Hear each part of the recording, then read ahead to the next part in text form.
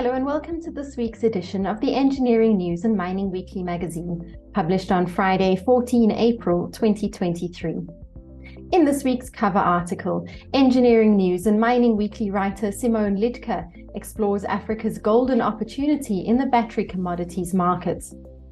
The battery commodities market is experiencing a golden age of growth and development, spurred by rapid technological advances and the growing demand for batteries to support cleaner mobility. This market creates an advantage for Africa's mining sector to meet the growing gap in the market.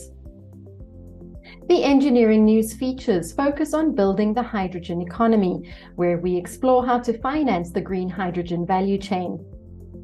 The Mining Weekly features focus on mining in Tanzania, where recent legislative changes improve the mining sector.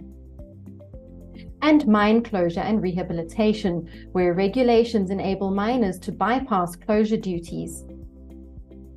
This week's business leader is Met Moyo, a construction and mining lawyer at NSDV.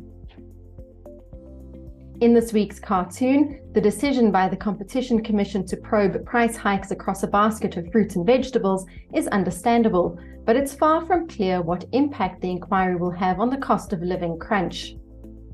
In other exciting news, our team has been working hard on a new design for the Engineering News and Mining Weekly websites.